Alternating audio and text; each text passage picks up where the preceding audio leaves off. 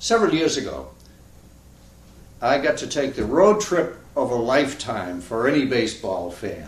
When I got in a car in Boston, Massachusetts, and drove from Boston to Florida with Johnny Pesky and Dominic DiMaggio to visit Ted Williams when Ted was dying. And Bobby Doe was not able to join us because he was tending to his own wife back in Oregon, who herself was dying at that point. And I had to do something when we got there to visit Ted. We spent 3 days visiting him, and it was a great tonic for him, great tonic for all those old guys. They all became young again gradually as we spent that time with him. And I said, I've got to do something to justify my presence among all this greatness. So I did a quick little rewrite in my head of a poem that I've been performing for years and years, ever since I was an undergraduate at Stonehill College. I made it about the days in the late 40s and early 50s when those great Red Sox teams had Dominic DiMaggio batting leadoff and Johnny Pesky batting second and Ted Williams batting third. And I thought perhaps that was going to be the only time I'd ever recite it in Ted's living room with just the three of them sitting in front of me. And since then it's kind of taken on a life of its own, and I've recited it all around the country, and it just keeps going and going. So if I could subject Dom and Johnny and Ted to it, I'll subject you to it. The outlook wasn't brilliant for the Red Sox 9 that day. The score stood 4-2 with but one inning left to play. So when Stevens died on second and Tebbets did the same, a pallor read the features of the patrons of that game. A straggling few got up to go, leaving there the rest with the hope that springs eternal within the human breast. For they thought, if only Teddy could get a whack at that, they'd put even money now with Teddy at the bat. But Dom preceded Teddy, and Pesky was on deck. The first of them was in a slump, the other was a wreck. So on that stricken multitude a death-like silence sat, for there seemed but little chance of Teddy's getting to the bat. But Dom let drive a single to the wonderment of all, and Pesky, of all people, tore the cover off the ball. And when the dust had lifted and they saw what had occurred, there was Johnny safe on second and Dominic on third. Then from that gladdened multitude went up a joyous yell. It rumbled in the mountains and rattled in the dell. It struck upon the hillside and rebounded on the flat.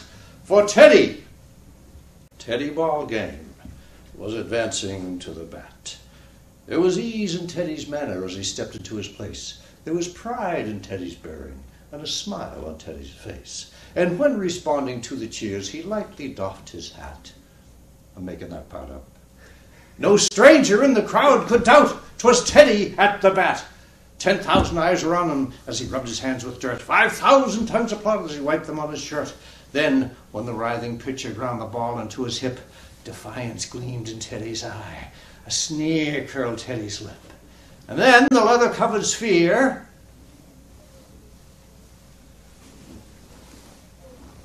came hurtling through the air, and Teddy stood a-watching it in haughty grandeur there. Close by the sturdy batsman the ball unheeded sped. Vroom. That ain't my style, said Teddy.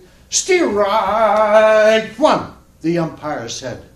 From the benches, black with people, went up a muffled roar, like the beating of the storm waves on the stern and distant shore. Kill him! Kill the umpire! Someone shouted on the stand, and it's likely they'd have killed him had not Teddy raised his hand.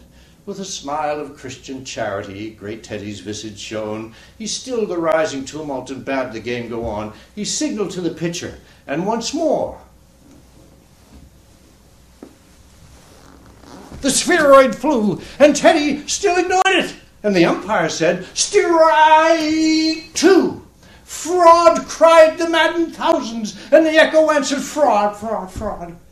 But one scornful look from Teddy, and the audience was awed. They saw his face grow stern and cold. They saw his muscles strain, and they knew that Teddy wouldn't let that ball go by again. The sneer is gone from Teddy's lips. His teeth are clenched with hate. He pounds with cruel vengeance, his back upon the plate.